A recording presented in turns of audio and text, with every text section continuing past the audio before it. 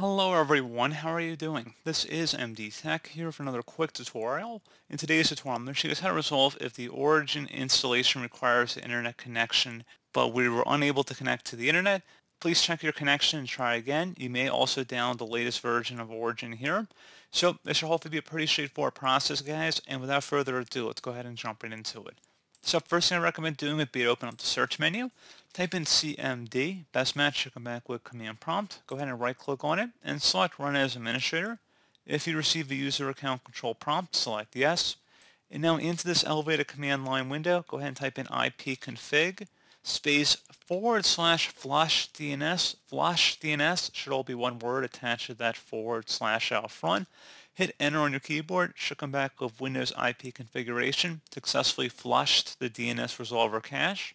Now you want to go ahead and type in netsh space winsock, WINSOCK, space reset, again exactly how it appears on my screen. Hit enter on your keyboard. Should come back with successfully reset the winsock catalog. You must restart the computer in order to complete the reset. Go ahead and close out of here, and then you want to restart your computer.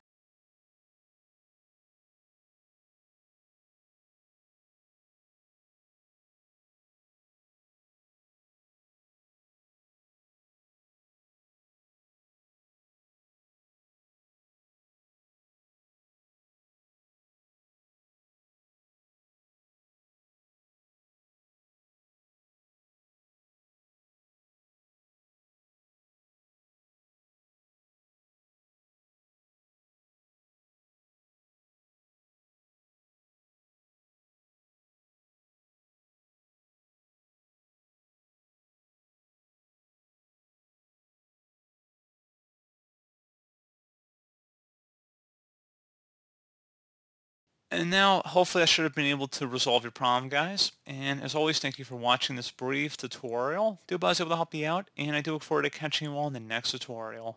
Goodbye.